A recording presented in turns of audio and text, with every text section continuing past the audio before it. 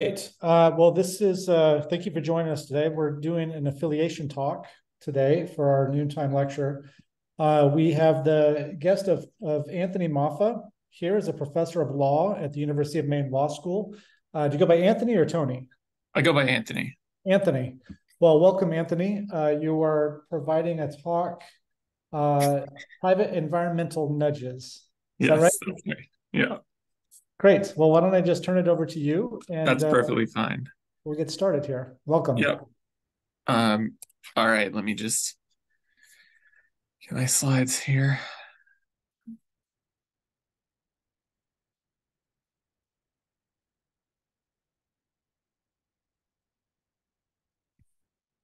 Sorry. Yeah, what's this? Okay. So get this out of the box. All right.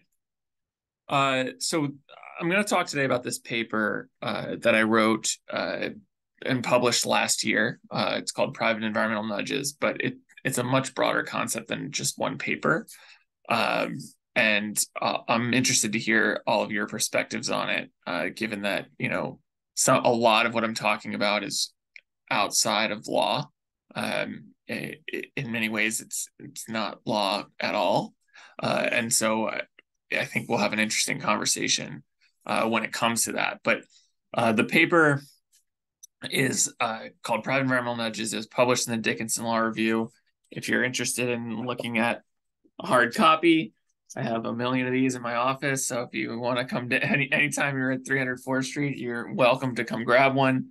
They still do this antiquated thing in law of sending you a bunch of reprints when I don't know what I'm going to do with them, but I have them.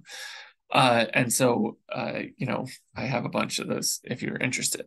So let's just jump right in and talk about where this came from. So this paper was born out of just an experience I had in my daily life. And you can see in these pictures, the coffee shop where this experience happened. It's a coffee shop called Tandem in Portland. I've been going there for a long time for coffee. And I went in, this was before the pandemic. I went in and found that they asked me to pay for a cup, right? So you go in, you order a cup of coffee to go, and they charged me for the vessel in which they are serving the hot liquid, which is in and of itself an unusual exchange, or at least especially at the time was a very unusual exchange. This some 5-6 years ago now. You usually expect to get the cup with your coffee, and this for me, I kind of paused and thought, why are you doing this? And the owners of the coffee shop and I happen to be friendly, and I had a long conversation with them about it, and it was quite interesting that their decision to do this was based not just on a whim, but on some concepts from behavioral economics that we commonly call nudges. And I'll talk a little bit more about nudge theory in a moment. But the pricing scheme that was involved here was that they discounted or reduced the price of a cup of coffee in all of their shops, of which there are only two at the moment. But they discounted the coffee in both shops by a quarter, and then proceeded to begin charging folks that quarter if they wanted a cup with their coffee. So if the effect was, if you brought your own vessel, like something like this, right? You, as I did this morning, you would be charged 25 cents than you would have prior to the implementation of this policy. But the policy wasn't styled as a 25-cent discount. It was styled as an upcharge for the cup. And the concept here, at least what they were operating on, is that change in the default price would have a greater influence on behavior than simply offering the 25-cent discount on the cups.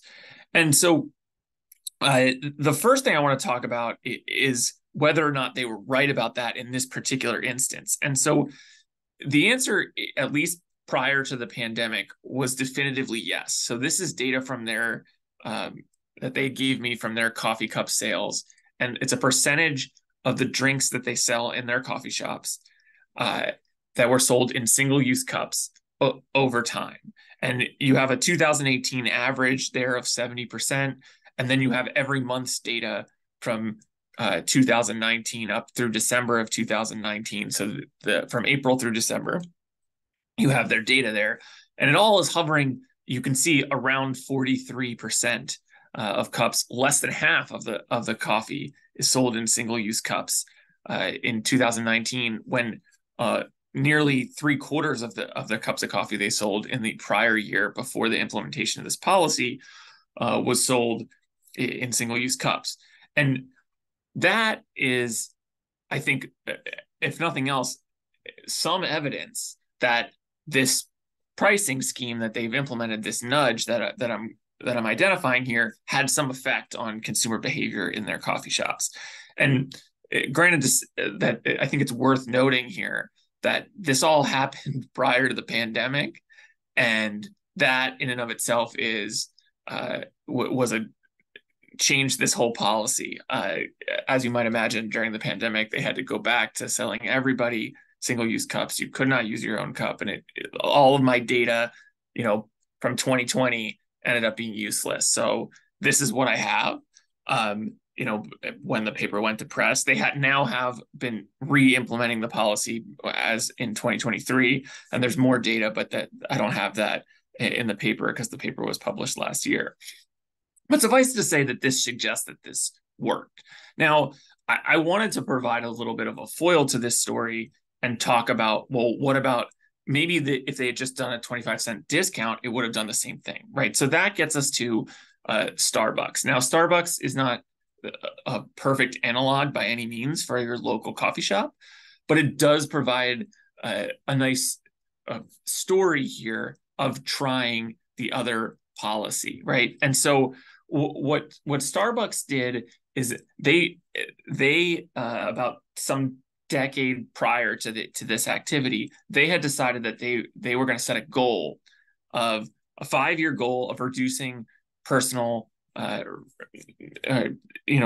increasing the amount of cups sold in what they're calling personal tumblers or reusable cups by 2015, and serving 25% of their coffee in reusable cups. So just as a matter of saying why this analog isn't perfect, I mean, look at this data. I mean, before Tandem even implemented this policy, they were meeting Starbucks's goals. But the point is, Starbucks had a modest goal of reducing their waste, and they were going to attempt to do this by offering a discount for people who purchased coffee using their personal vessels.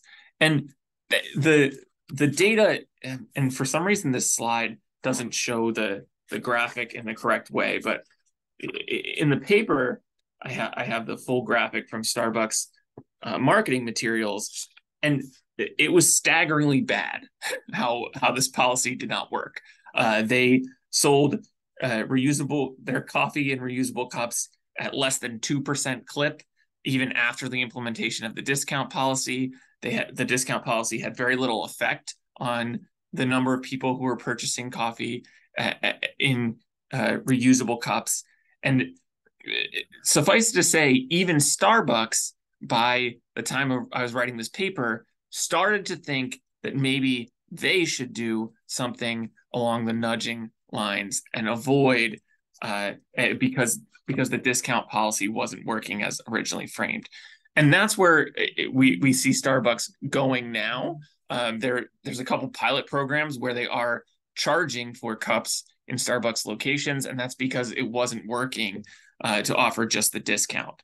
So all of this is to say that this is just an example of a policy by a local business that was innovative in the respect of trying to reduce their waste through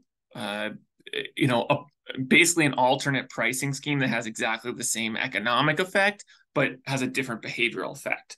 And that brings me to what we're talking about here in a larger sense, and that is the concept, merging two different concepts. So when I began to write this paper, as you know, after I took a look at this sort of initial problem and this sort of story between these two ways of looking at the same problem, I looked at the literature, at least in law, around these things, and I identified two gaps in that literature that this paper is trying to fill.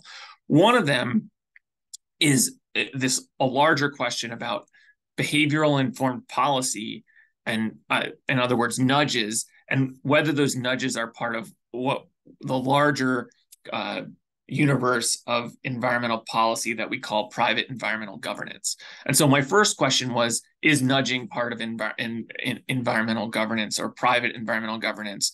And then my second question was, how do small and medium-sized firms fit into the private environmental governance story, right? So as I mentioned, I'm contrasting this with a large enterprise, Starbucks. Much has been written about Starbucks' efforts environmentally and other large corporations. Not very much has been written about small to medium-sized enterprises. And my question was really not, are they doing this? I think it's pretty clear that they are, but does it matter that they're doing this? And why does it matter that they're doing this, if so? And so I want to start with that latter question, then we'll jump back into the PEG stuff for just a second, because I want to emphasize a couple of reasons why I think it does matter. First of all, I want to point out that that the majority of the literature on private environmental governance, at least in law reviews and law professors that are writing about this, focuses on companies that are much, much larger than your local coffee shop. Indeed, we're talking mostly about a lot of literature focused on companies like Walmart that are operating on a global scale, massive expenses, huge amount of impact for their company itself, right? And so there's this whole body of literature on this, and most of that literature focuses on corporate boardrooms, reporting by those companies, policies that you see advertised on large corporations' websites, and the beginnings of these third-party organizations' efforts to, for lack of a better word, sort of measure the company's performance on these environmental metrics against their promises, right? So you have, some of you might be familiar with, some of these efforts, right? And so you might have heard of B benefit corporations, or B Corp, or B Lab, for instance, that measure some of these things. And in the climate space, we talk a lot about climate disclosures and scope 1, scope 2, scope 3 emissions disclosures, and this is all part of the private environmental governance literature.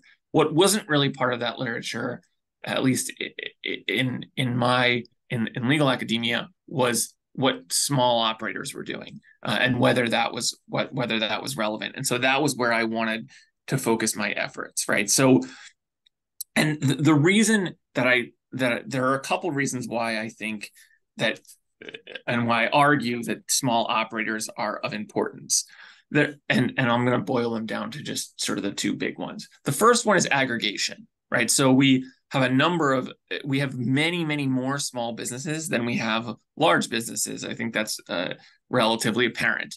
If you add their effects up, there is a substantial effect on our environment, whether we're talking about carbon emissions or waste or any number of other environmental contributions that these businesses make.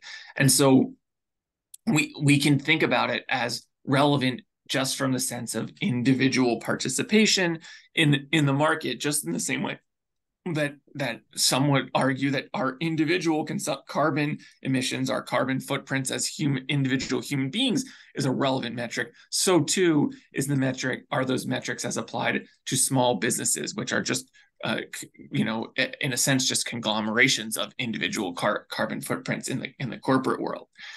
The second reason, and I think the more interesting reason, is this concept of innovation and what I call, sort of the federalist model of the United States mapped onto capitalism. And by that I mean, there's this concept in federalism called laboratory, that we say that states are the laboratories of democracy. And by that, we mean that states, when they innovate on policy, can be examples and test cases for other states to then follow or learn from and change their approach to a particular problem. Well, in the corporate world, in the private environmental governance world, small operators can be those innovators that are the test cases, right? And then the policy can diffuse by after the test has, or the hypothesis has proven true. And just to give you an example, this coffee shop implemented this policy in Portland well before Starbucks embraced it on a corporate level in recent years. This is not to say that Starbucks sending operatives out into Portland to figure out that this was the way to deal with their waste problem. But, the more coffee shops that do this, the more, and the more retailers that do this with respect to their packaging, et cetera, the more it's proven effective in terms of reducing waste, perhaps increasing efficiency by smaller operators, the more larger global corporations are going to pay attention. Even Starbucks, when they implemented this policy, you can see from this slide, they did so on a trial basis in very particular locations. They didn't do it worldwide. And that in and of itself is evidence of this idea of, taking innovative policies and testing them out.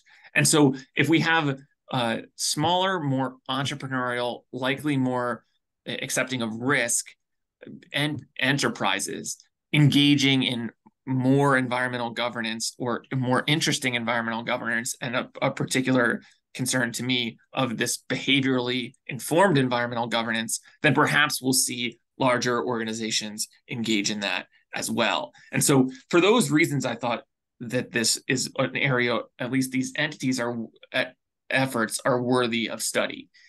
So then that brings me back to the primary question that I was seeking to investigate here, which is how does nudging fit into the landscape of what we call private environmental governance? And we have, like I said, there's a good body of literature sort of founded by this guy, Michael Vandenberg, from Vanderbilt, and a paper in the Cornell Law Review almost a decade ago now, who first coined this term, private environmental governance, at least as applied to legal scholarship.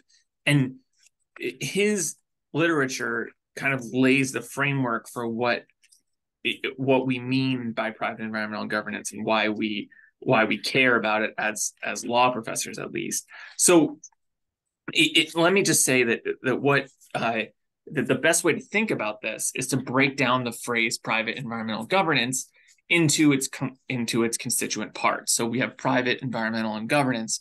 It's pretty obvious what we mean by environmental, right? It has to do with an environmental impact or an environmental benefit. The private piece of this just means to distinguish the activity from government, from public government activity, right? So this isn't compelled by regulation or law. So then that leaves, I think, the most difficult question, which is the boundary between a governance activity and what we would characterize as just ordinary market behavior. And primarily when we're talking about nudges, at least, what I mean is marketing versus governance. And the line is admittedly a sort of fuzzy one, right? And where I want to draw that line is where the activities are restrictions on behavior in some way that are uniformly imposed throughout a company's operations, as opposed to sort of messaging or something that's meant to suggest that the consumer do something.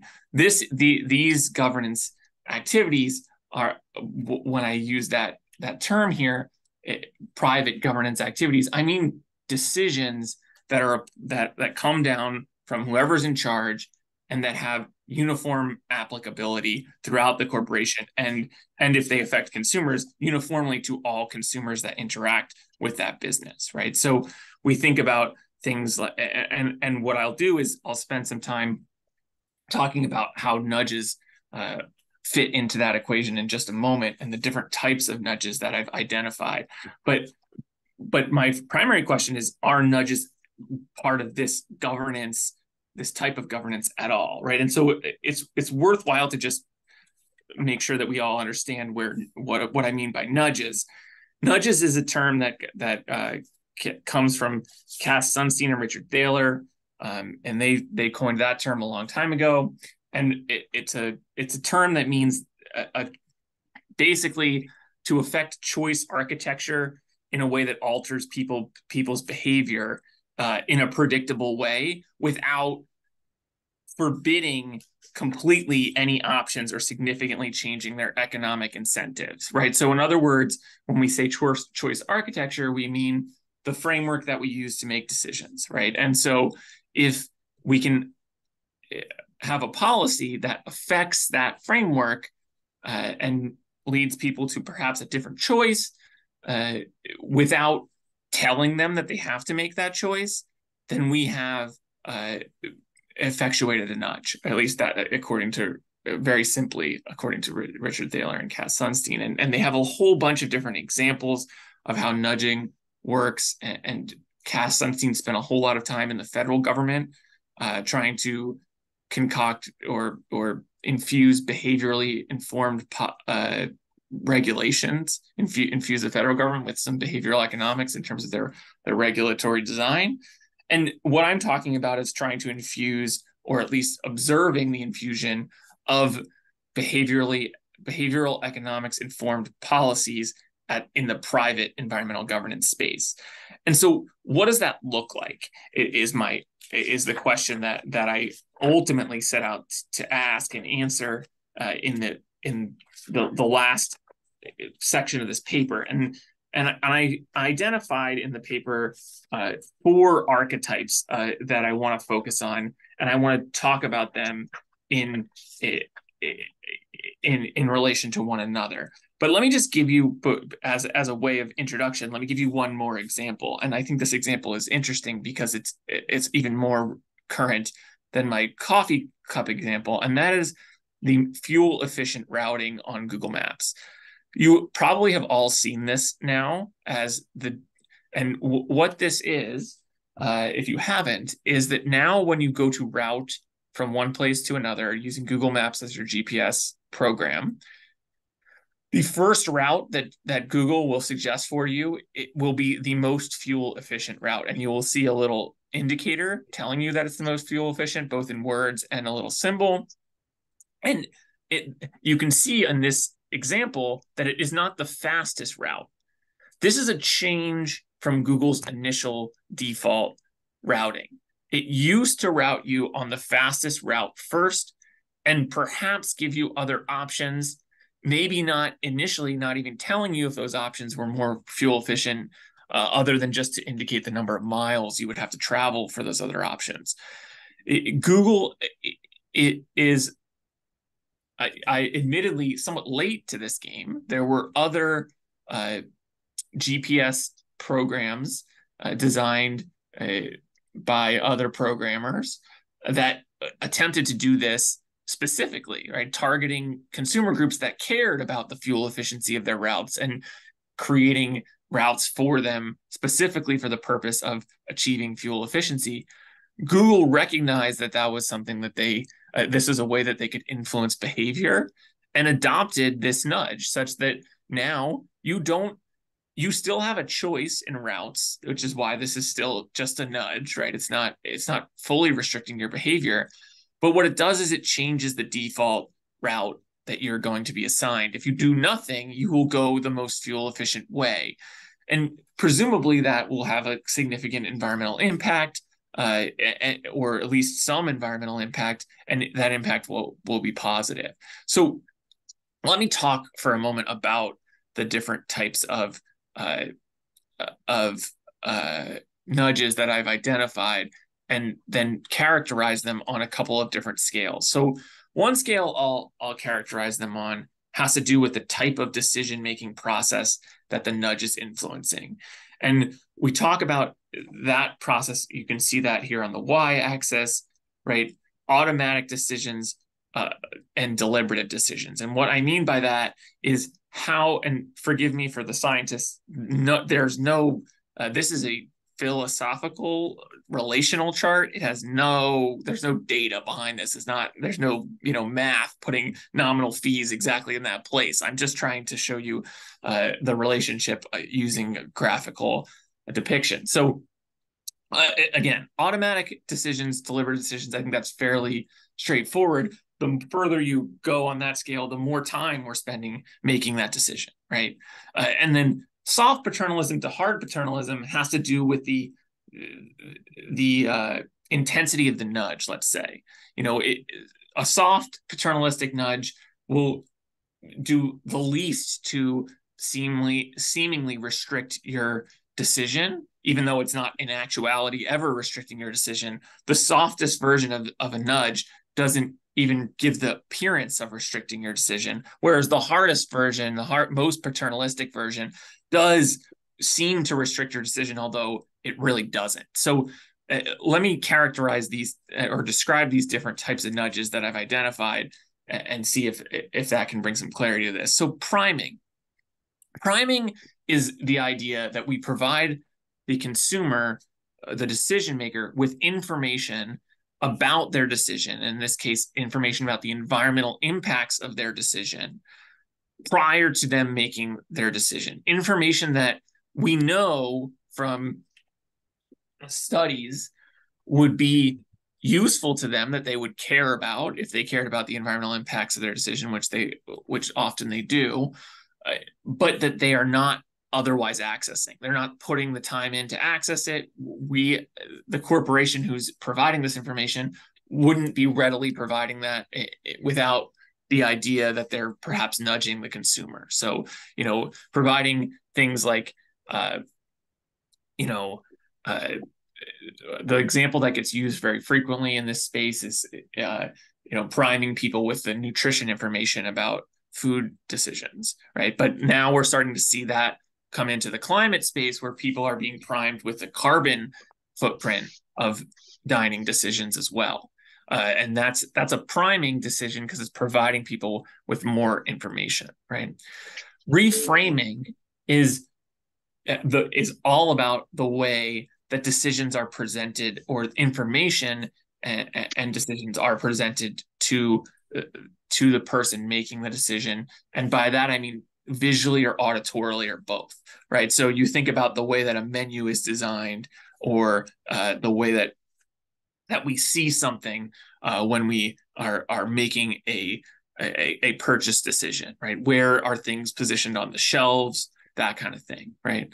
Nominal fees is all about the example I began with is the perfect example of this. This is small, relatively inconsequential fees associated with the less environmentally friendly decisions. And in this case, we see a fee being charged for the cups in my primary example. That there, you can point to the bag fees as private governance prior to regulation making those mandatory. Those kind of things. That's a nominal fee. Changing defaults is what I just talked about. The Google example is a classic one of this, right? Where the consumer is, and this is in particularly important when you're talking about automatic decisions, of which which route to take can frequently be an automatic decision. You just plug it in and you go and follow whatever it tells you. You don't have time to deliberate on which of the routes you would prefer always. Changing whatever the default is massively influential in terms of the individual environmental impact of that decision. And so you can see how they fall on this scale.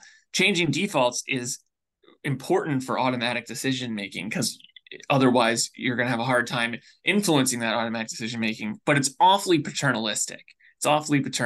It's essentially making the decision for the consumer based on the idea that you, as the operator, know what they would prefer, right? And then forcing them to opt out of your preferred choice. Now, people criticize this as paternalistic, but as long as there still remains some choice to opt out, we don't have, it's not true paternalism.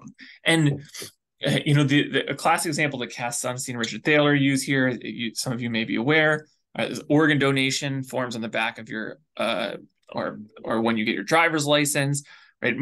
People, if the default has changed so that you will be an organ donor, many more people sign up or agree to stay in the program rather than opt out of it, right? And you see, and in the environmental space, what some of these nudges that I'm talking about here are trying to do is to make the least impactful or the most environmentally friendly option, depending on how you want to think about it, be the default. And just to go back to where I started this whole thing, right? The coffee cups, right? The default in America, even to this day, is that you go to a coffee shop, and if you were getting coffee to go, they will give you a cup to go with that coffee, right? It is not the norm to have your own cup. And if you have your own cup, people still would expect potentially to get a discount for having their own cup because they're saving the business money. They're not having to purchase a cup and for you. Well, the default shift here is that we expect people to bring their cups. That's the default. And if you don't have one, then you have to pay to get one. And that's, you combine the nudge at the beginning of this, as my primary example, is a nudge that combines changing that default with a nominal fee associated with the cup. And you end up with a potentially impactful private governance measure. Now, the other thing that the other metric that I put this on, besides the paternalism scale, is I also look at the cost of the nudge from the perspective of the enterprise putting it in place, right? So changing defaults could have a relatively low cost to the entity. Thinking about the Google Maps example, that costs Google almost nothing to change between the routes that it was already spitting out, which one is the primary display for the consumer, but it can make a difference. Contrast that with the priming nudge that I gave, that example, where you're providing the consumer with more information about the impacts of their decision. Well, that costs you money to provide them information. Not only do you have to find that information yourself, you have to translate that information into a method of delivery and presentation that is digestible for the consumer, and then circulate that information throughout, if you're a large corporation, all of your locations, train your employees on delivering that information, perhaps answering questions about that information. It can be quite expensive. Reframing, similarly, you're talking about most likely talking about physical infrastructure. If we're talking about businesses that have brick and mortar locations, you have to change the physical infrastructure, the signage at your location. Nominal fees are an example of something that is really hard to pin down on the cost spectrum, right? Because as I mentioned in the very beginning, right, the idea behind the fees that Tandem was charging for the cups is that you have no economic effect, right? The economic effect is the same as if you offered a discount. Well, the economic effect, if you offer a discount, it depends on what the costs are associated with cups, whether or not, if everyone decides to bring their own cup and thereby pay less for coffee than you were previously charging, are you losing money as a result of that initiative? That's a question that depends on the economics of a particular situation. It is, are you losing business because people don't want to pay that nominal fee, right? That's another question there. It's likely that the cost will remain low if your nominal fee is small enough that it makes people maybe think twice or influences their behavior, but isn't so substantial as to really impact them in terms of their financial situation, right? That's the idea of the fee being what I'm calling nominal rather than a real tax or a substantial fee associated with a particular choice, right? And so I began to classify it on these dimensions for a couple different reasons, and I'm going to wrap here in just a moment. One is that I think it's useful as an academic exercise to begin to synthesize these different strains of thought about you know, private businesses influencing our behavior and the environment. And we're spending much more time, because of the inaction, frankly, in the United States of the federal government on things like climate. We're spending much more time talking about, writing about, thinking about how private enterprises are going to be part of hopefully some sort of a solution, or at least a way forward on cutting our carbon emissions. And if we're going to think about that, we should really think about all of the tools of design, of regulatory design, that the government, which is the first actor here, was thinking about and should be thinking about. And Cass Sunstein and Richard Thaler have for a long time, particularly Cass Sunstein, been arguing that the federal government should be thinking about behavioral economics when it's making regulatory decisions. And I argue that so too should businesses that are engaged in private environmental governance efforts. And so thinking about how the dimensions of that decision from the business's perspective is a lot of what these charts are supposed to be doing, right? Thinking about what type of decisions their consumers are making, thinking about how the perception of their company and their methods and their policies and on a scale of paternalism, and thinking about the cost to their bottom line of those potential policies, and then using that information together with the projected environmental impacts of the nudge that they're hoping to implement, they can make an informed sort of decision about this. So you have the academic piece of it that's thinking about how the fields are merging, and then you have the practical side of it, which is that these conversations are not just happening in academia, now they're happening in boardrooms. And this, I think, is a useful way to think about some of these decisions. So I'll stop there and open it up to questions. And I'm happy to talk more about this. I spent a lot of time thinking about it, and I'm interested to hear what you all think.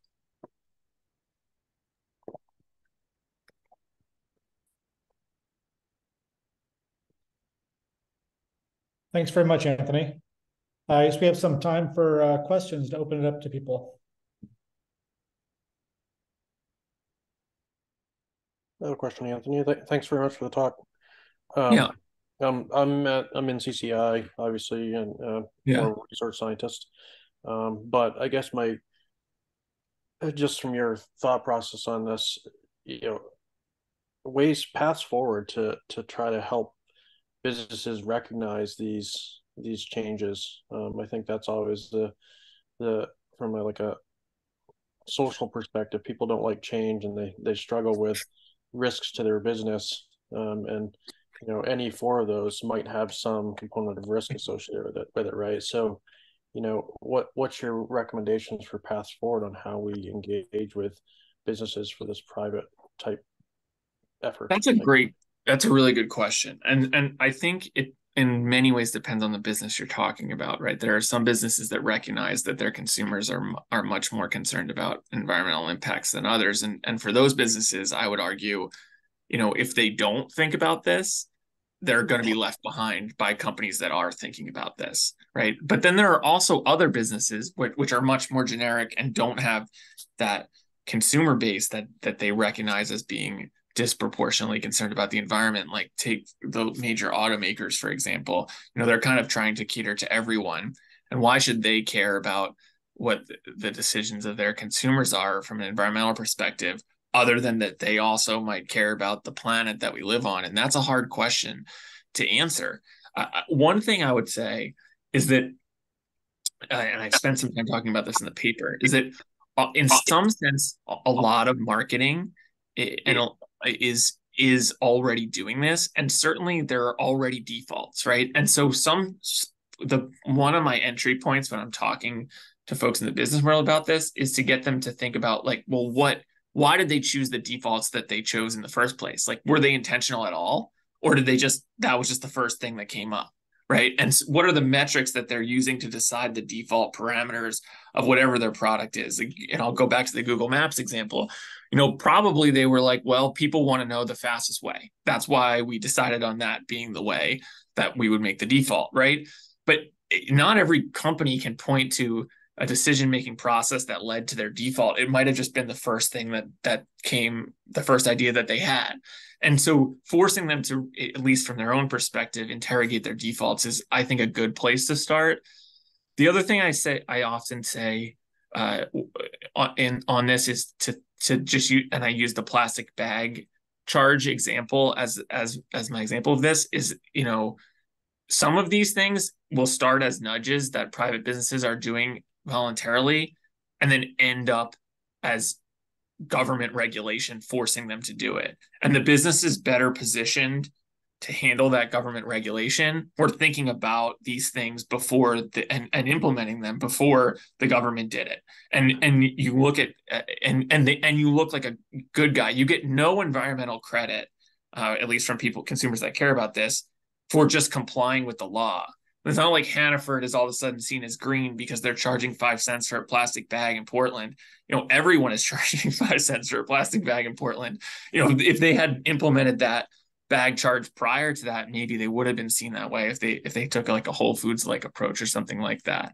So it's just, those are the two things I usually say when I get pushed on that, by people in the corporate world. But even then, as I said at the beginning, larger the corporation, the more skeptical they are of doing this kind of thing, especially using nudging. Cool, thanks. Hey, Anthony, if I can jump in. So I had no idea you were interested in this kind of stuff. That's really funny. It's really consistent with my work. So I think, it's really important in thinking about all of the emissions that are embodied in these products, right? And how much mitigation potential there is associated with product reuse or waste reduction. So really cool stuff. But I wondered, since this is an affiliation talk for CCI, if you could also talk a little bit more about the heart of your research in tort law and how that relates to climate policy. I just thought that'd be really useful for folks to have a broader sense of where the heart of your research lies. Yeah, sure. So thanks, Sydney, for that question. So this is a little bit of an outlier for me. I don't usually write about economics. Most of my work is about various legal approaches and traditional legal approaches to dealing with problems like primarily climate change in recent years. And I teach torts, which is, if you're not familiar with that, sort of the broad category that describes civil lawsuits, personal causes of action. And so I think a lot about how those interact with current climate policy. And you look at one of the papers my most recent paper on that subject has to do with, if you're familiar with CERCLA and brownfields litigation, kind of taking that concept and applying it to climate adaptation litigation. So if you look at what's going on in Baltimore, Hawaii, there's about 30 different lawsuits out there right now trying to get money damages for expected climate impacts or already felt climate impacts. Some of them are brought by states, some of them are brought by cities. Those pieces of litigation are very similar in terms of what they're trying to do to the initial litigation that was trying to get money to clean up brownfields being contaminated at former industrial sites. And what happened in the CERCLA program is the federal government set up a federal cause of action through CERCLA to do that, and kind of systematized and made uniform what those causes of action looked like, and the elements in the pleading and the type of defenses available, et cetera. And I envision what I call a CARLA, which would be a climate adaptation version of CERCLA. And that paper just came out in Harvard Environmental Law Review. And that's the idea behind that, is to try to come up with some sort of uniformity. And in that paper, I suggest that there is, if one of these climate cases hits, and even the mere existence of them and them not being dismissed creates incentive reach a compromise at the federal level, a compromise that would, that would essentially nullify all the state level causes of action and create one cause of action in federal court that had uniform elements across the country that communities burdened by climate impacts could use to bring their litigation.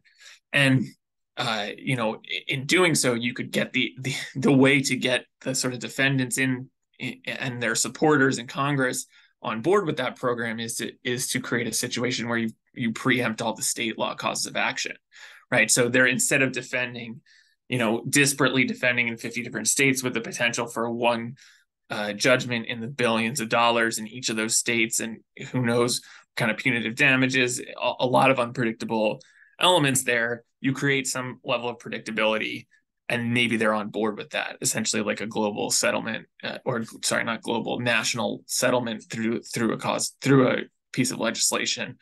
That paper, is my most recent foray into that. But I've also written about sort of culpability for murder, for lack of a better way of describing it, of sort of the corporate and government actors, because the science is relatively clear that people will die if we don't do something about climate change, and the fact that they're not doing something there's a level of culpability there that, at least in torts, knowing is enough to rise to the level of intentionality. And the criminal law is a little different, but I go through criminal causes of action in that paper as well. That's an old paper at this point, but it's just becoming relevant again because people are having those conversations again. So I could keep talking about my work, but that's generally what I do and write about and talk about with my students, at the law school. I have a couple of questions as well. Sure, go ahead. Thanks for the talk, Anthony. I would also invite you to talk about sort of the courses you teach and sort of other interactions.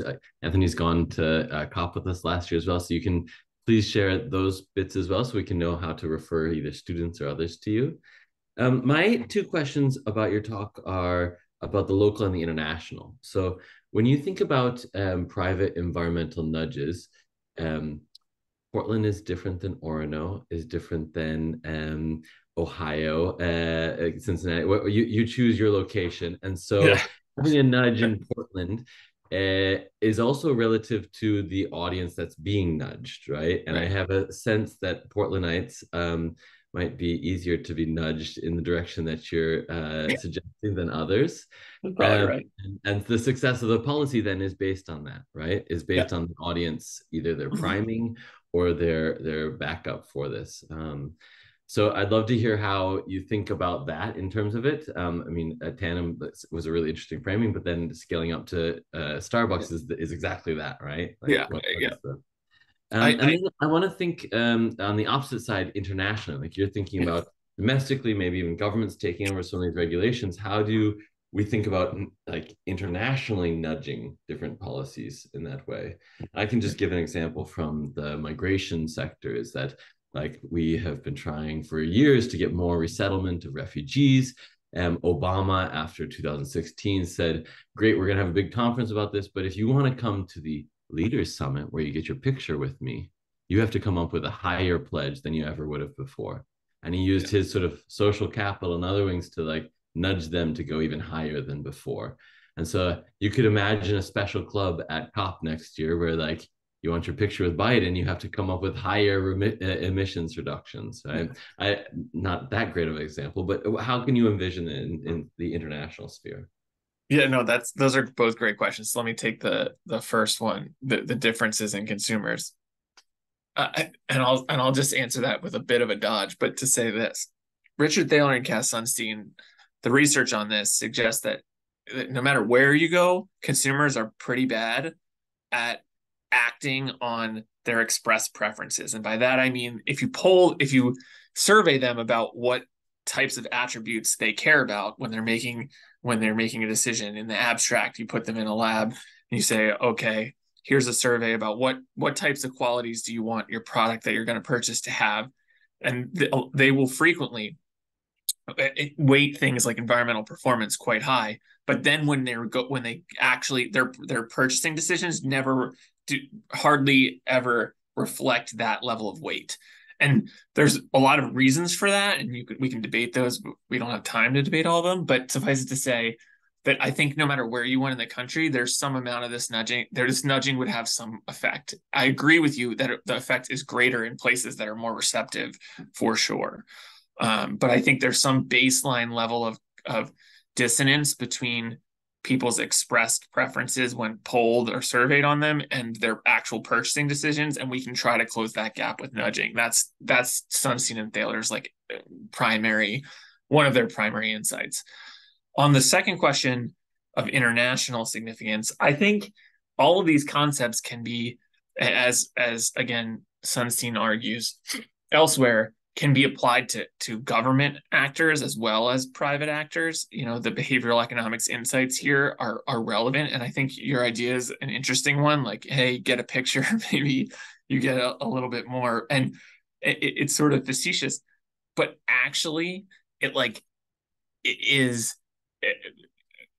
they're doing this to some extent without even acknowledging that they're doing it. If you think about the way geopolitical relationships work, right? It's sort of a funny example, like the photo op thing, but that is often how leaders operate, right? They will refuse to meet with the person until they agree to certain conditions or bring their certain pieces of policy up to a level that the United States or UK leader or G8 whatever thinks is acceptable. Look at what's happening, sort of the shaming, rightfully, that's being directed at the Russian government in the wake of the invasion of Ukraine. That's some of that you could characterize it as behaviorally informed activities, but they're probably not saying that. And again, that gets to my point at the end of my talk, where I was saying maybe we should be more intentional when we're doing these things, because and a little bit at Seth's question, a lot of actors are doing this stuff without even realizing they're doing it. So maybe we should be more thoughtful about our approach, because it actually does have influence on behavior. And then just lastly, to go back to where you started, just to give some more insight into what I do with my students. Yeah, so I've as Cindy and Nick have both mentioned, I have been bringing some law students to COP with some CCI folks last year and again this year. At the law school, I teach our climate law and policy class, which the students that are coming with us this year all took with me. But I also teach a corporate social responsibility in the environment class. I teach the basic environmental law class. I teach a natural resources class as well. And so, I have a lot of that curriculum. I have done some water law courses with GMRI and with Friends of Casco Bay, that are more practical in focus, in particular focusing on ocean acidification and carbon removal technology in Casco Bay. So that's the kind of thing I do. I advise a lot of students on their own research and writing in these areas, especially as it relates to the law. And I got a lot of students writing about local government and state government efforts because of the dearth of sort of federal activity. But that's very quickly what I do.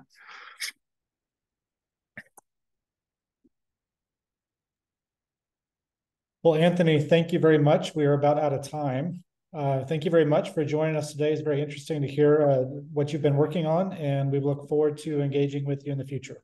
Yeah, thanks a lot. Thank you so much, everyone, for listening. Good to see you all. Anthony. Thank you. Bye.